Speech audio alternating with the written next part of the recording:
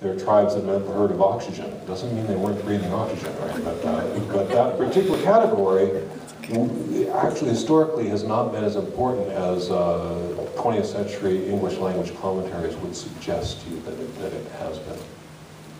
And again, the reason that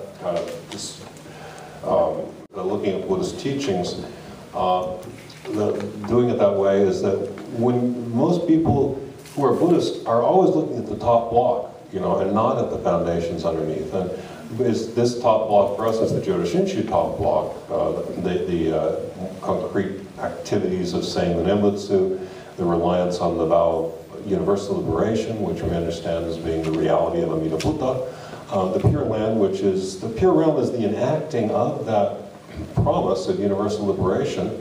And if you're deluded when you die, then right now it's going to look a lot like entering into, you will come back to help others as well as to express your own joy and fulfillment as an enlightened person.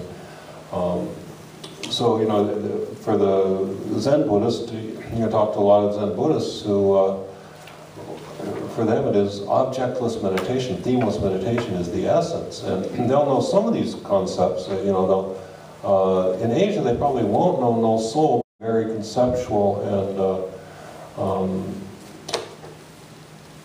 so we always ask questions. I point out, I think the third time I've said this in a day and a half, but you know, when people who've lived in Japan or Buddhist people, if there's an object we're going to pass to you, we typically put it to our forehead before handing it to you, called itadaku.